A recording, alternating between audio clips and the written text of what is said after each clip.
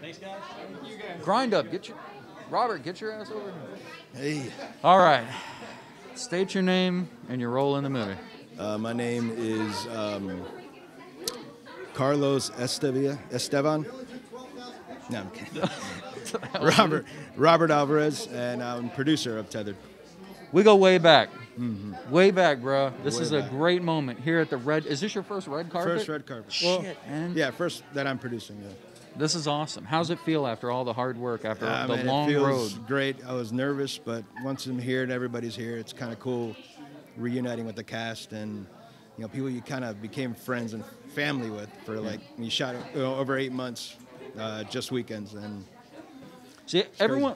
Oh, I didn't mean to cut you off. I'm sorry. You're good. Don't kick me out.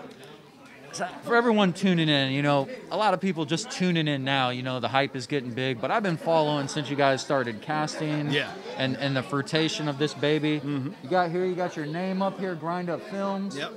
That was a surprise, by the way. I didn't think he was going to do that, but that was awesome.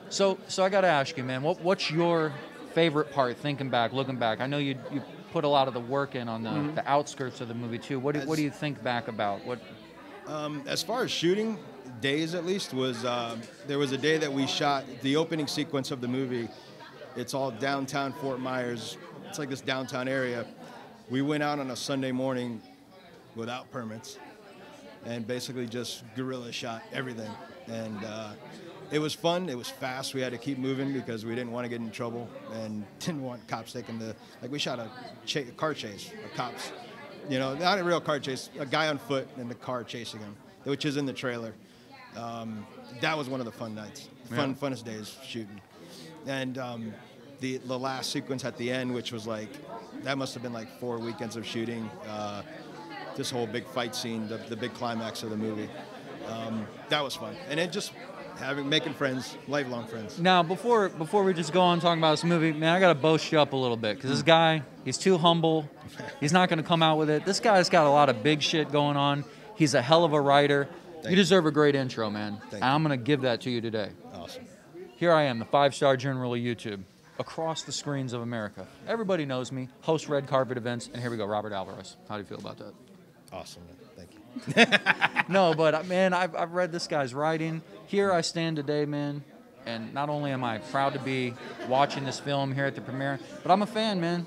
Thank you. I'm a fan. Thank you. I'm a fan of you. I'm looking for big things. And the guy behind the camera, Tim, I'm definitely looking for big things for you guys as well. 3 bosses, all in one vicinity. Yeah. How was it working with the director, man? Director was good. Like I said, when we kind of met through Craigslist and set up a meeting, and he sent us the first 20 pages.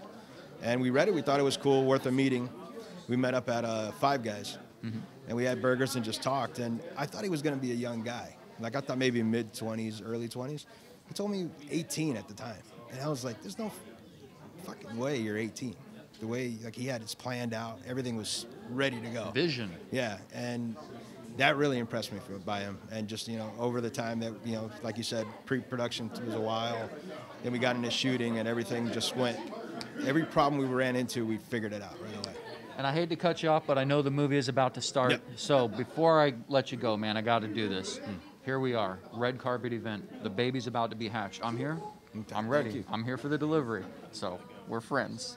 But I got to ask you, man, before you leave, is there anything you want to say to aspiring artists, to fans, to all the people across the world that tune in for my stuff and your stuff now, too?